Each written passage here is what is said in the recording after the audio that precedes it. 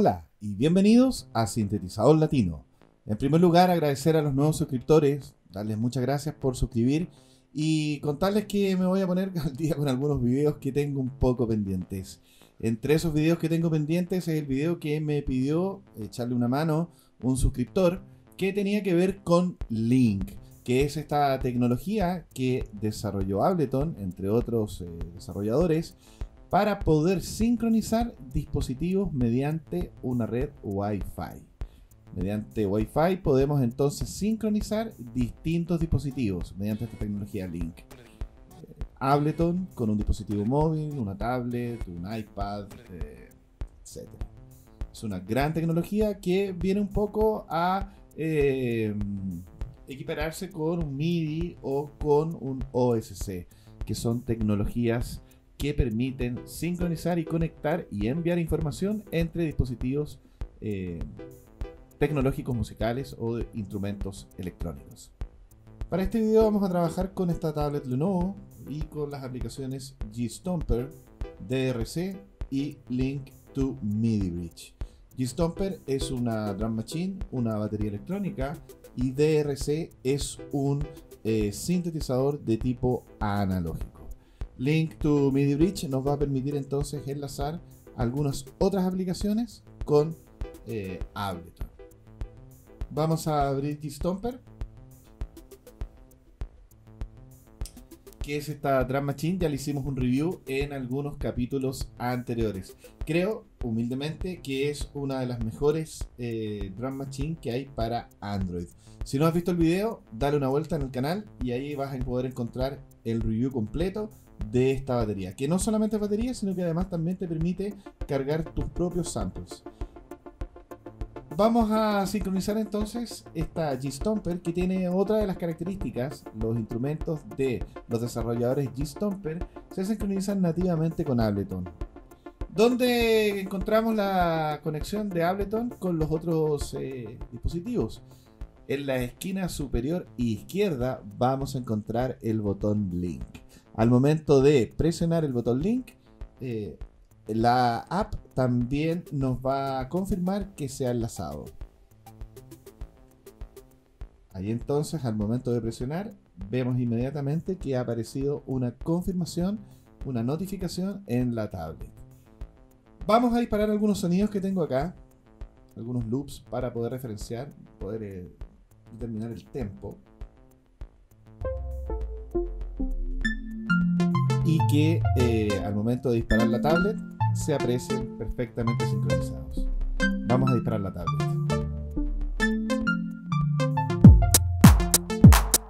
Vamos a bajarle un poquito algunos parámetros. Y ahí nos damos cuenta inmediatamente que estamos sincronizados perfectamente el tempo entre lo que es Ableton y la tablet.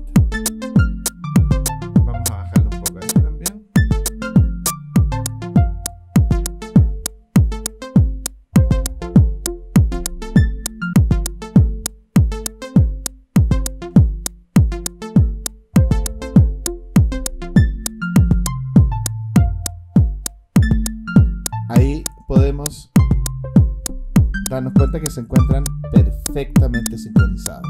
Entonces, esta tecnología Link lo que nos va a permitir es sincronizar los tempos, los inicios y las detenciones de los dispositivos, las aplicaciones, de manera remota. Insisto con que vas a necesitar estar conectado a la misma red Wi-Fi.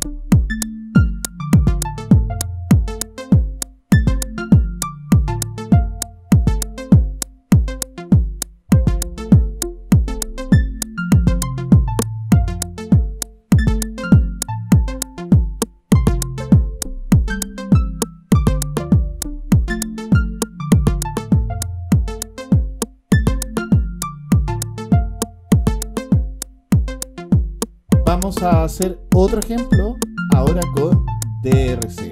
Vamos a desconectar Link. Aquí también en la aplicación nos va a decir que se va a desconectar.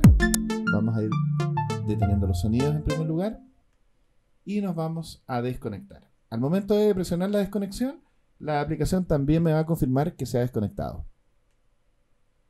Ahí entonces tenemos la confirmación. Vamos a salir de esta aplicación y vamos a ir a DRC. Antes de ir a DRC,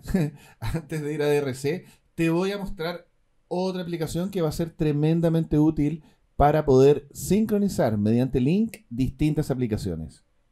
La aplicación, ya te la había mencionado al inicio del video, es Link to MIDI Bridge. Vamos a abrirla. Y entonces, al momento de abrirla y presionar en Ableton Link, vamos a ver la confirmación de la conexión y además en la barra de progreso de la aplicación veremos el tempo. Ahí entonces nos dice que se ha conectado y podemos ver en esta barra el mismo tempo que tenemos en Ableton. Vamos a minimizarla para ir a DRC.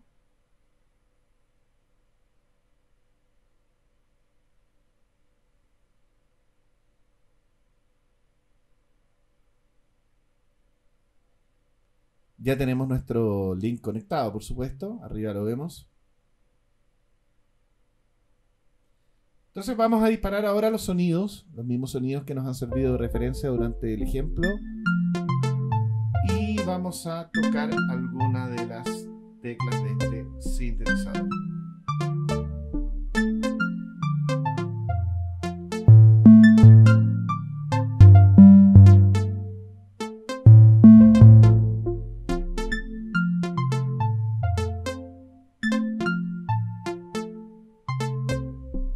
Vamos a cambiar un poco los steps aquí. Le vamos a poner 2 steps.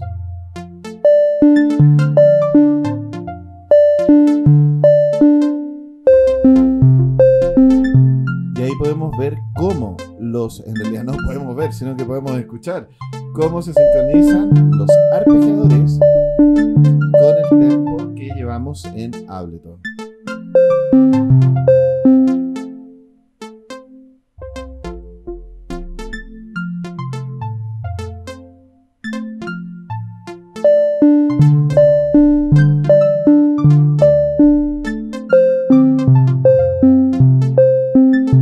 Eventualmente se puede ajustar un poco la latencia, podemos tener algo mejor, la impresión de que podríamos mejorar un poco la sincronización. Pero de todas maneras se sincroniza muy bien.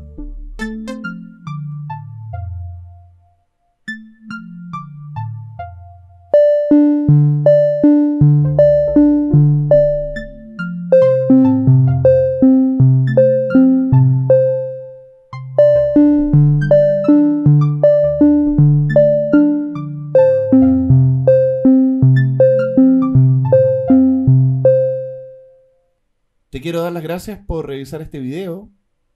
Te invito a, si quieres que haga algún video, sugerirme algún tema, me lo dices y lo podemos desarrollar. Te invito a suscribir y nos vemos en el próximo capítulo de Sintetizador Latino.